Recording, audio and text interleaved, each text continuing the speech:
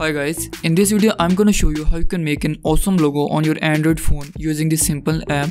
I made the channel watermark that's on my videos right now using this app. It looks something like this. It really helps in distinguishing your videos from others. Now let's dive into the actual app and let me show you how you can make one too. This is the name of the app, Design Evo Logo Maker. It has over 100,000 downloads with a rating of 4.2. Now let's open the app and I will show you how to use it by making a simple logo. Here you can see many customizable logos. By default we are in the popular category. Here the most popular logos on the app can be seen. Now if you slide towards the right, you can see that there are many categories you can choose from. Just slide towards the one your logo will be about. For example, I will slide towards technology, as my channel is mostly about tech. Now just choose the logo you are satisfied with. For example, I will choose this one here, and now you can edit your logo however you like. You can change the text of the logo by double clicking on it. For example, I will change mine to my channel's name, and you can also change the font of the text from below.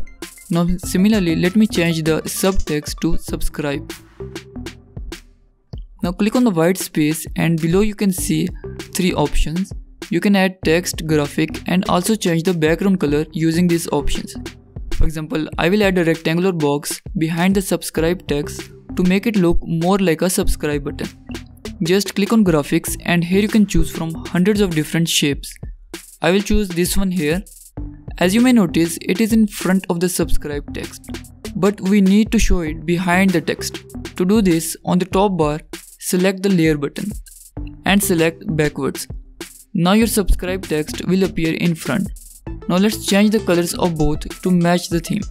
You can also make your logo icons bigger by resizing them. Finally, when all of it is done, click on the right corner to save your logo. If you want your background to be transparent, click on transparent PNG and your logo will be saved to your gallery. That's it guys, your logo is complete and free for you to use anywhere.